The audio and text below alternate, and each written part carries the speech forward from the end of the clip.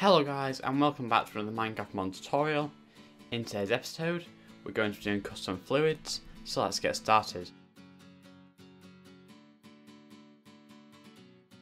The first thing we're going to do is create the fluid init class. So go into your init and create a new class called fluid init.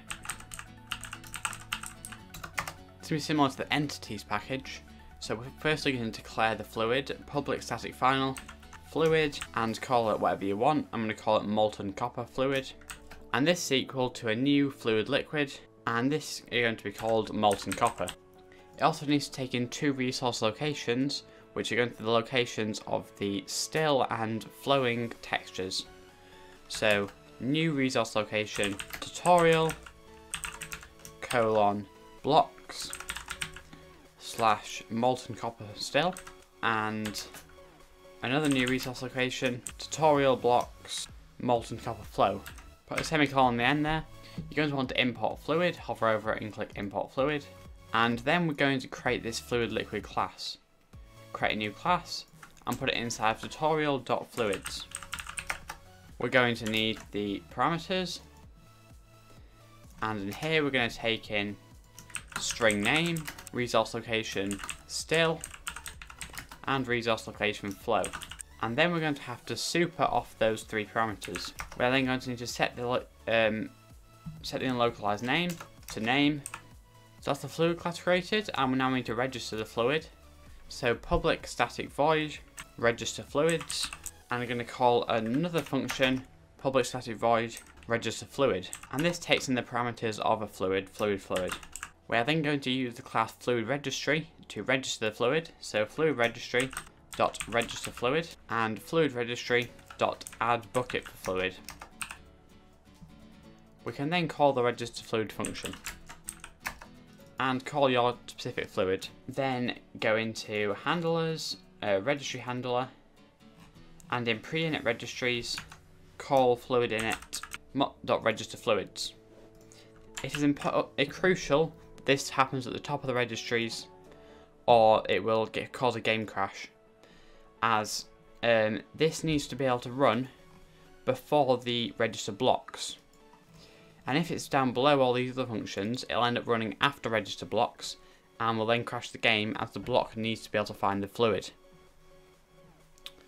So as I just mentioned blocks, we need to create an actual block for the fluid as well. So public static final block, call it molten copper block, and it's equal to a new block fluid. This takes in three parameters: the name, we can just call it molten copper, the fluid itself, fluid init dot molten copper fluid, and material. You either choose lava or water. I'm going to choose lava, so it flows differently. Lava will flow slower and water will flow quicker. So we're going to put that class in tutorial.blocks. It extends a class called block fluid classic, so obviously you need to go and get the constructor, take in string name as one of the parameters, and then go into block base, and we need to set the unlocalized name and the registry name, and also the block init and item init added to the lists. We need to get the render type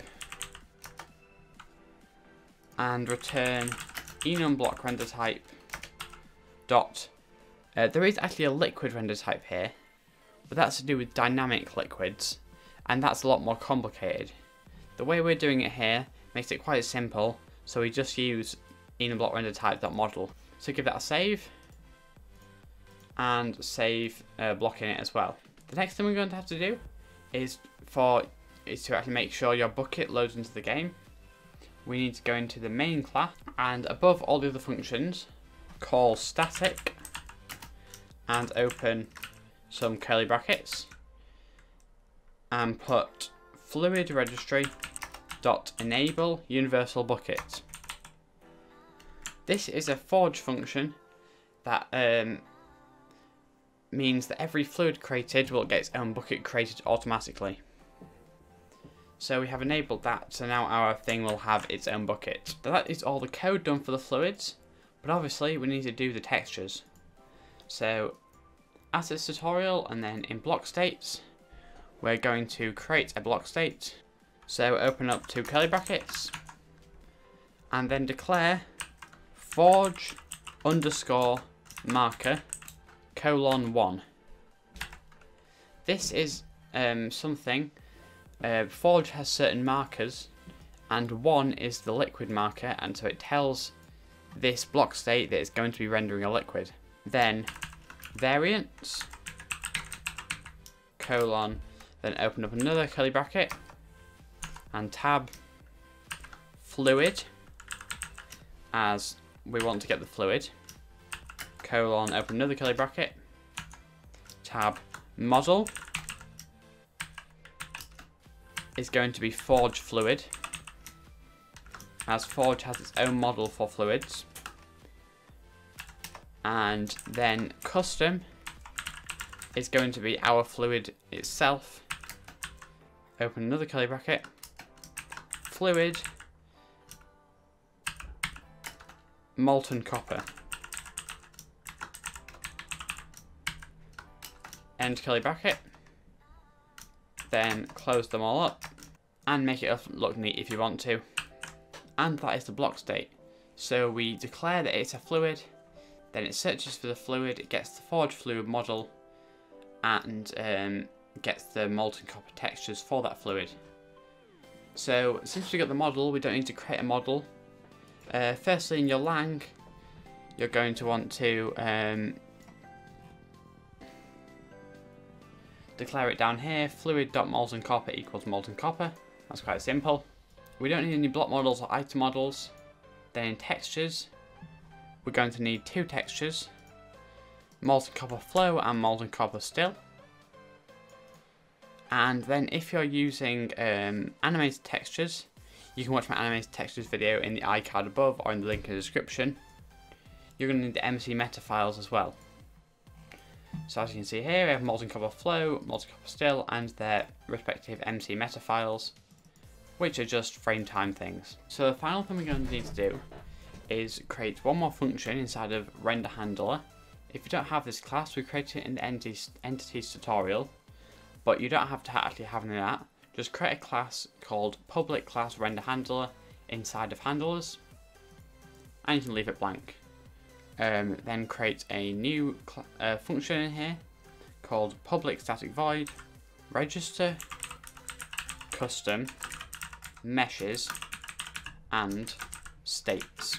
Then we're going to need model loader dot set custom mesh definition item dot get item from block block init dot molten copper block new item mesh definition